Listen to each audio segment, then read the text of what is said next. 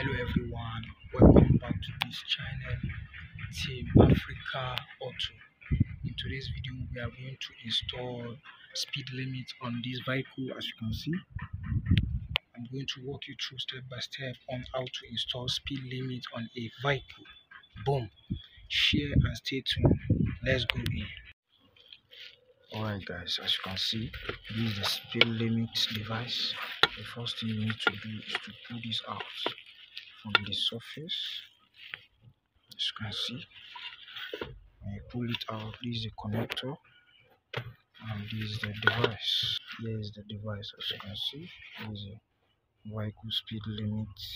As you can see, now how do you go about installing? First of all, remove this connector from the head of the connect.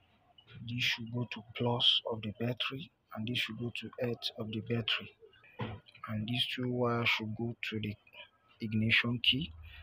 When the vehicle is speed at the set limit on this device, it will cut off.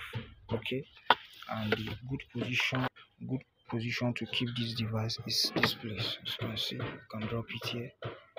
When the road safety or the security pass, they can be viewing it easily without any hesitation. Thank you for watching. See you on my next video.